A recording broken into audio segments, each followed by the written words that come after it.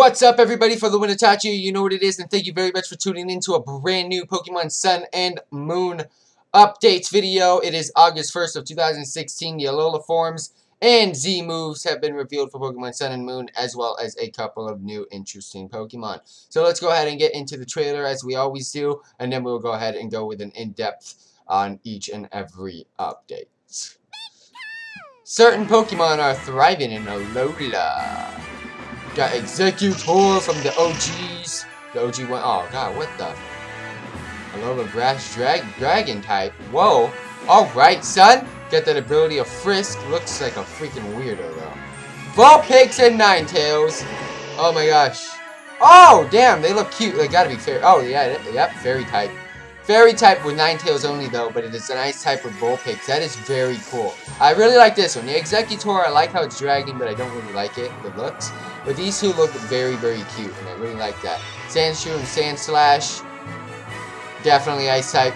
Ice and Steel with the ability of Snow Cloak. Very cool. It's an interesting one. I don't get how there's so much ice in Alola. I thought it was a tropical island. Or tropical islands. But that's pretty cool. So those three, or those 5 Pokemon from the OGs got updates. We've got the Oricorio's unique styles. Got a Fire Flying, Electric Flying, Psychic Flying, and Ghost Flying type. There's 4 different types for the same exact bird. And they've all got a different dance style as well with them. That's pretty cool. That's pretty damn cool, son. These are the new bird Pokemons in the Alola region, and there is 4 different types. I'm assuming they all thrive on a different island. We got a Fire, Psychic, Electric, and Ghost type. That is... copy everyone's dance moves. Oh, no way! Dragon Dance, Quiver Dance. They got the dancer ability. Everything you do, they copy, and they still get to attack. That is a really good ability right there. Got another Pokemon called Minior. It's a rock flying type. Shields down ability. It looks like a goddamn ghost Geodude type.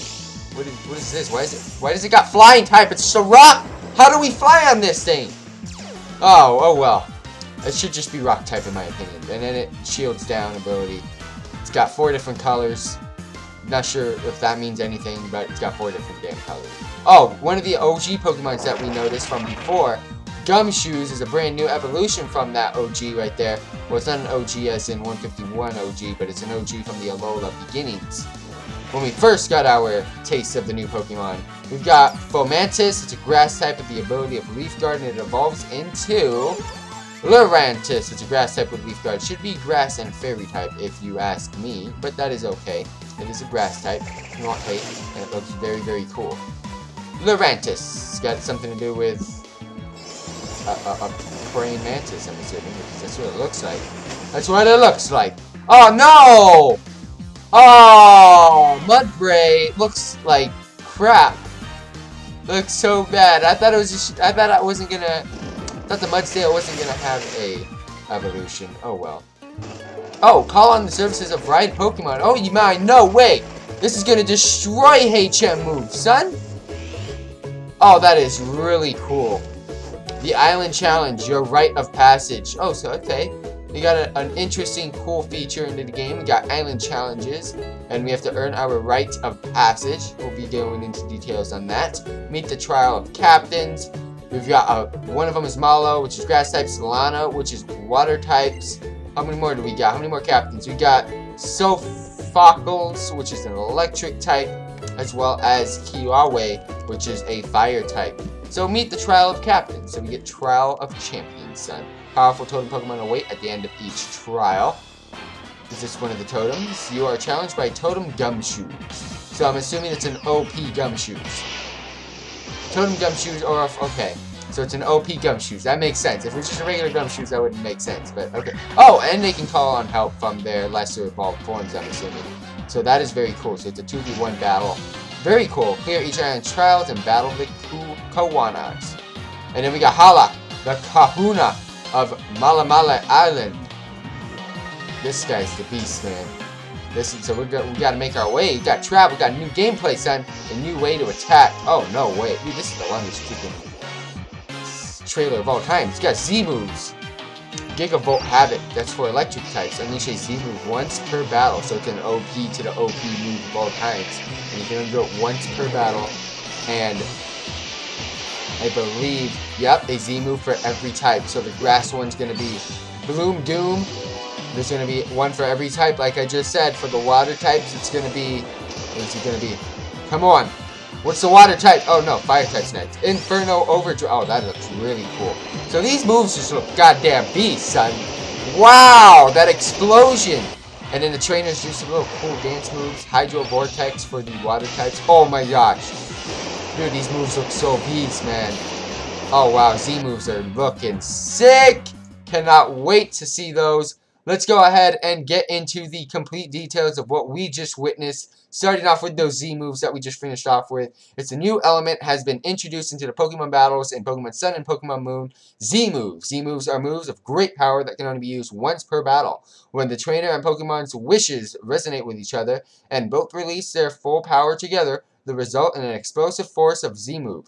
All Pokemon can use Z moves to perform mightily in battle.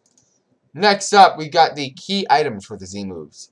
And what's very cool is, I'll tell you in a minute, the Z ring fits into the trainer's arm, and Z crystals are set into it. If a Pokemon holds the same variety of the Z crystal, the two will be able to resonate with one another. For example, as you guys can see in the picture, there's an electric Z crystal. So if you have an electric type Pokemon, they'll be able to resonate with it and perform the powerful Z move.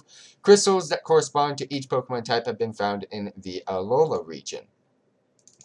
Next up, intense battles with Z moves. There are two conditions for performing Z moves. A Pokemon must learn a move of the same type as a Z crystal, and it must be holding the corresponding Z crystal. When you see these moves in action in the game, each overwhelmingly powerful move will be on full display, filling the entire screen. Next up, you'll notice that there's an experience the Z ring for real on your own, and this is no joke. Tommy International will be releasing a Z-Ring item for sale. Time to match up with the launch of Pokemon Sun and Pokemon Moon. When a player uses a Z move in Pokemon Sun and Pokemon Moon, his or her real-life Z-Ring will light up, vibrate, and play sounds to go along with the video and sounds in the game. That is very cool. With this new experience, players will feel the force of these overwhelming Z moves with even more realism. Please look forward to the details on the Z-Ring, and I am definitely going to be getting one. I cannot wait. Next up is those the HM Destroyers. The land, the sea, the sky. With the power of Pokemon, you can go anywhere. Move forward with Pokeride. One aspect of the culture of Alola region is something known as Pokeride, in which certain Pokemon help people get to places they wouldn't be able to reach by using human strength alone. These Pokemon don't join your team, but you can call on them anytime. Oh man, this practice is typical of the way of the life of Alola, where humans and Pokemon are so close. Oh man, I thought these were gonna be like just given. Oh well, I mean, I guess it's cool. I guess it's cool. Alolan, and now we're getting into the Pokemon, by the way. The Alolan Exeggutor. It's a coconut Pokemon. It's got that grass dragon type now. Height of 35 and a weight of 916 and the ability of Frisk. The environment of the Alola region, can't even speak here, where strong sunlight pours down into the all year round, brought about this strange in the Exeggutor's form. The people of Alola boast that the Alola Exeggutor is the true form of the Exeggutor, and that is not the case. It is just a goddamn hybrid.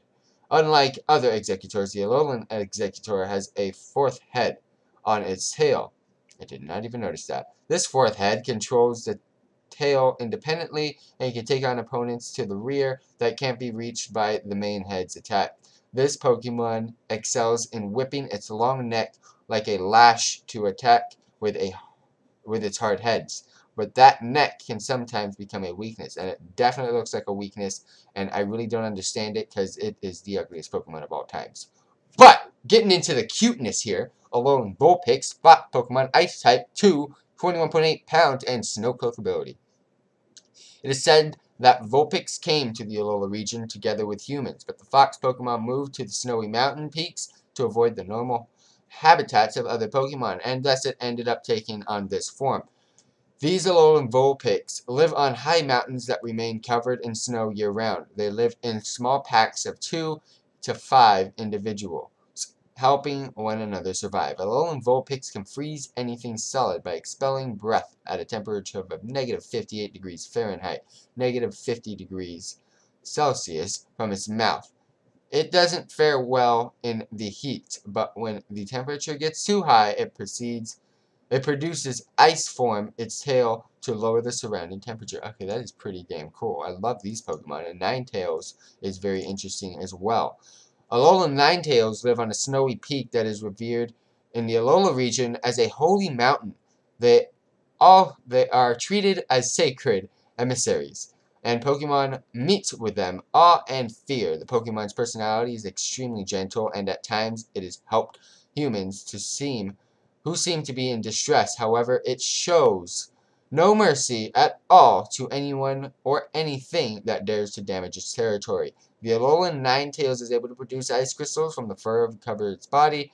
It can use these ice crystals to block attacks, or it can form balls of ice with them, which each of the fires bullets at opponents. The power of these ice missiles is great enough to pulverize rock. It's a fox Pokemon, and it's Ice Fairy type this time, with a 43.9 pounds, and the ability of Snow Cloak as well. Got the Alolan Sandshrew. It's a mouse Pokemon, Ice Steel 2, 88 pounds, with the ability of Snow Cloak. Sandshrew have historically lived in desert areas, but with frequent eruption of nearby volcanoes drove the Sandshrew to abandon the desert and migrate to snowy mountains, where they took on this form, exactly the same way the Ninetales and Vulpix did. Sandshrew's body changed to adapt to the harsh environment of the snowy mountains. The Alolan Sandshrew has a shell of ice covering its skin, which is the hard steel. It excels defensively, but it lacks flexibility, and can't curl its body into a ball like the ground-type Sandshrew can. Its heavy weight makes the Alolan Sandshrew slower than a normal Sandshrew, but the claws on its hands and feet allow it to move across ice without slipping. Oh wow, that is, dude, I'm loving this. And basically when it wants to move quickly, it uses its stomach to slide across the ice like a hurling rock. We've also got the Alolan Sandslash, mouse Pokemon Ice Steel, 3, 121 pounds, and Snow Cloak. Very similar to the Sandshrew. The Alolan Sandshrew of the Snowy Mountains evolved into the Alolan Sandslash with spiny backs that are covered in ice. Thanks to their icy coating, these spines are large and sharp. Alolan Sandslash hide themselves in the snow when strong enemies appear, leaving only their needles exposed and ready for business. The weight of the ice that covers its body makes these Alolan Sandslash heavier than normal Sandslash, and these cause them to be slower. Yet, in snowfields and on ice, they move by creating a path with their claws, and so they're able to move with swiftness. The sprays of snow kicked up the Alolan Sandslash's movements are so beautiful that the photographers head to the snowy mountains and the snowy peaks to capture the moment. However, Sandslash live deep in the mountains, and there is greater danger of becoming stranded, so it's forbidden to climb the mountains without permission.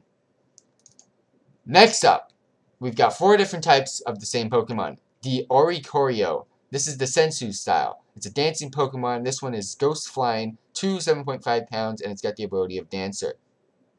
Oricorio changes its form by slipping the nectar of certain flowers. Since it has 4 different forms, the same as the number of islands in the Alola, it would seem that the different Oricorio live on each of the islands. I called that.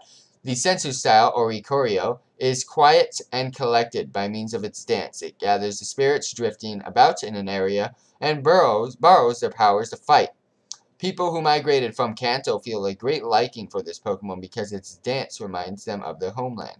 Oricorio has the new Dancer ability that no other Pokemon has had before, and it is amazing. If another Pokemon in the field uses a dance move, the Oricorio will be able to use the exact same move immediately afterwards thanks to the Dancer ability. The next Oricorio is the Pa-U style. It is Psychic and Flying type. But the Pa-U style Oricorio acts at its own pace, which sometimes makes it difficult to deal with. It sharpens its spirited moves through dance, which increases its psychic power. It's said that this dance expresses its gratitude as the guardian deity of Pokemon. Oricorio has the new Dancer ability as well. Next up is the Pom-Pom style of Oricorio. The Pom-Pom style's Oricorio is very friendly towards people, and it uses dancing to encourage trainers who are feeling glum or glum. whatever that difference is. When it dances, its feathers are charged with static electricity, making this the electric flying type. It can attack with these charged feathers, and sometimes it unleashes a powerful electric shot. And this one also has the dancer ability as well. Lastly, we got the Bale style. Got the dancer ability as well, and it is fire type. The Bale style Oricorio is very passionate, and power fills its body when it dances. It sends downy fluff flying during its intense battles. By igniting the fluff, it can unleash a fiery dance attack. Next up, we got Mudbray, which is the de-evolution of, oh my gosh, I can't even think of it. Mudsdale, there we go. It's a donkey Pokemon. It's ground type 3, 242 pounds, and it's got the abilities of own tempo and stamina. Mudbray could once be found all over the world, but it is overhunted and ended up on the verge of extinction. It's said that the Alola region is the only place in the world where the Mudbray can still be found in the wild. Mudbray boasts superhuman strength. A surprise considering its small body. Mudbray can carry loads of up to 50 times its own weight on its back or dragging behind it. Mudbray loves playing in the mud. It's easy to live in harmony with this Pokemon as long as you provide an environment where it can play in the mud. If it can't frolic in the mire, however, Mudbray will become stressed and may stop listening to its orders. Next up, we got Meteor. Meteor Pokemon. It's a rock and, for whatever reason, flying type. It's got a height of 1 and a weight of 88, but its abilities are shields down. Meteor are found in the stratosphere and live by absorbing the detritus around them. When they've consumed a large quantity of particles, their bodies become heavy, and they fall towards the planet's surface. Meteor has a hard and heavy outer shell with a core inside it. The Meteor Pokemon seems to have made in such a way that if the shell breaks, it becomes lighter and can deal out quick attacks. When its shell breaks, the core in its center is revealed. You won't know what color will appear until it happens. Meteor has the new Shields Down ability, which no other Pokemon has had before. With the Shields Down ability, it can excellent defense capabilities as long as its shell is intact. It will also be protected from status conditions, but when its HP drops below half, its shell will break, and it will change to a form better suited to attacking. That is a very interesting ability right there. Next up, we got Gumshoes. We've gotten its de-evolution before in a previous video, and we got a category of Stakeout Pokemon. Type is normal, 2 is the height, 31 is the weight, and its ability is Stakeout and Strong Jaw. Gumshoe's method of targeting prey is the exact opposite of Young Goose. While Young Goose prowls around, Gumshoes stakes out its prey, usual routes, and waits patiently for it to come by. Gumshoes has a tenacious personality, which is why it targets one prey for so long without wavering. But when the sun goes down, it runs low on stamina, falling asleep right on the spot. Gumshoes can withstand a great deal of hunger. It's able to stay perfectly still while waiting for its prey, keeping watch without eating a thing. Next up, we've got 2 more Pokemon, and they're both the evolutions of each other. The first one is Fomantis. It's a sickle grass Pokemon, grass type, 1, 3 pounds, and leaf guard. Fomantis is nocturnal, and it performs photosynthesis while it sleeps during the day by spreading out its leaves in all directions. Because of the danger of staying in the same location 2 days in a row, Fomantis begins its search for the next day's spot as soon as the sun sets. For Fomantis, photosynthesis is not just a source of energy, it is a necessity to achieve the strength and brilliant coloration of its evolved form. Photosynthesis is precious to Fomantis, and it will fiercely attack those who get in its way of that process. Fomantis excels in long-range attacks with like Razor Leaf and Solar Beam. Solar Beam is indeed a powerful move, but since it uses up the energy that the Pokemon has stored through photosynthesis, Fomantis rarely uses it. And its evolved form is Lurantis. It's a Bloomsicle Pokemon, grass type, of height of 2, 40 pounds, and leaf guard. Lurantis draws opponents near to itself with its flower-like appearance and aroma, and then it takes him down. It's said to be the most gorgeous of all grass-type Pokemon due to its brilliant coloration and elegant moves. Lurantis' appearance is maintained through detailed grooming. It will trust a trainer who does a job caring for it, but it will apparently have a difficult time growing closer to a lazy trainer. Lurantis can learn Solar Blade, a move that releases a blade-shaped beam to mince up its foes. The blade is also sharp. It is said it can slice a rock in half. Solar Blade is a move that no other Pokemon has been able to learn before. While Solar Blade Lurantis absorbs energy from the sun in its first move and then unleashes the powerful attack in its second move. Lurantis is a totem Pokemon of the lush jungle, the site of the Akala Island trial. It will overwhelm trial goers with the powerful combos it unleashes with the Pokemon allies it calls. So, Solar Blade is pretty much the brand new Solar Beam. Very interesting move there. Alola is surrounded by the sea. It has a diverse ecology made up of Pokemon that have lived as natives in the Alola region for generations, along with Pokemon that have more recently arrived to the Alola from other regions. In Alola, humans and Pokemon coexist in a very close relationship and have culture as developed that is different from other regions. The Island Challenge, the brand new challenge. One aspect of the unique culture that is developed from the Alola region in the Island Challenge as an adventurous rite that involves traveling through each of the 4 islands. This event helps young people grow into one fine Pokemon trainer. As the main character of the Pokemon Sun and Moon, you yourself are destined to attempt this Island Challenge. Island Challenge Trials. To complete the Island Challenge, young trial goers must overcome the trials in store on each of the 4 islands. These trials are not limited to battling with Pokemon. They take a variety of forms, such as finding items or completing quests and tests of knowledge. You will not be able to accomplish them with ordinary methods. The Totem Pokemon. At the end of each trial, a mighty Totem Pokemon, known as a Totem Pokemon, will be awaiting. A Totem Pokemon is much larger than the others of its species, and its body is enveloped in a special aura. Sophisticated combos in SOS battles. When Totem Pokemon battle, they summon ally Pokemon to join them. With the support of these allies, the Totem Pokemon become even more powerful, and it seems that the Pokemon other than the Totem Pokemon sometimes call on allies to aid them. Grand Trials. The final trial on each island is called the Grand Trial. It is a Pokemon battle against the Kahuna who leads that island. If a trial goer succeeds in clearing this Grand Trial, he or she will be publicly recognized as having cleared all of the island's trials and can move on to the next island. So you have to complete a trial in order to move on and carry on with your adventures.